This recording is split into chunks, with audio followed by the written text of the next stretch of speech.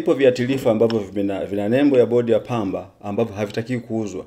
Hivi vinatakiwa kutolewa kwa wakulima kwa mkopo na vinauzwa kwa shilingi 4,000 ili waje walipe baada ya kuvuna.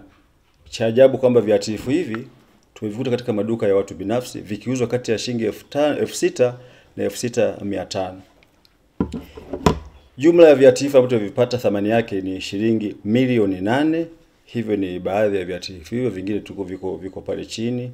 Na katika uchunguzi wetu wa awali unaonyesha kwamba viwatilifu hivi vinafika katika maduka watu binafsi kupitia AMCOS au wazabuni waliopewa kazi ya kusambaza viwatilifu hivi.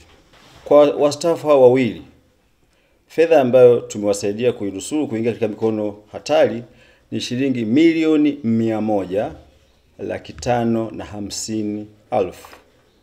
Tumeamua kuchukua hatua hii badala ya kuendelea kufukua makaburi aliumizwa ili tuweze kuwasaidia wastaafu waweze kufaidi pensheni yao.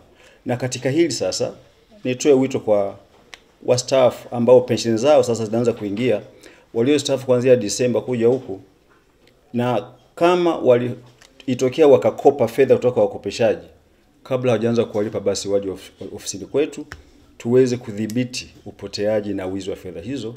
Lakini la pili ni ombi wa wakurugenzi watendaji wa halmashauri za wilaya katika mkoa wetu wasimamishe kutoa leseni kwa wakopeshaji hawa, kwa sababu pamoja ilikuwa ni mapato kwa halmashauri, lakini yanaumiza wastaafu, na sio kwamba yanaumiza tu